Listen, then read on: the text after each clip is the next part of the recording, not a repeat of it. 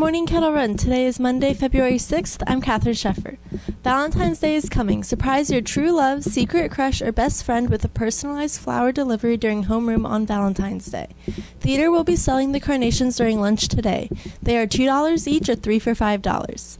Now for Club News and Sports with Chris Dodson. Thanks, Catherine. Computer Science Club and Girls Who Code will meet on Friday. The regional competition for TSA is set. Make sure that all your paperwork is completed and turned in to Mr. Davidson or Ms. Fry immediately. Anyone interested in competing at the TSA state competition called Technosphere should attend a meeting today in room 200. The various state competitive events will be discussed as well as the new LEAP resumes that are required. Stop by to sign up for your event. Interact Club will meet after school tomorrow. All students are welcome. The National Art Honor Society will meet on Tuesday, February 7th, in room 248 from 2:45 to 4 p.m.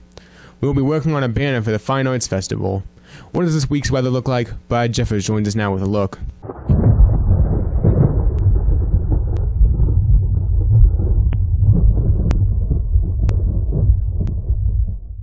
Thanks, Chris. Okay, folks, today we're looking at a high of 58 degrees with partly cloudy skies throughout the most part of the day. Then it's moving to Tuesday. It's going to rain a little bit throughout the day with a high of 63. Then on Wednesday, it's going to rain again and a high of 59. Now that's the weather from No Better. Back to you. Thanks, Brad. Have a great day. We leave you with a look at the birthdays, the lunch menu,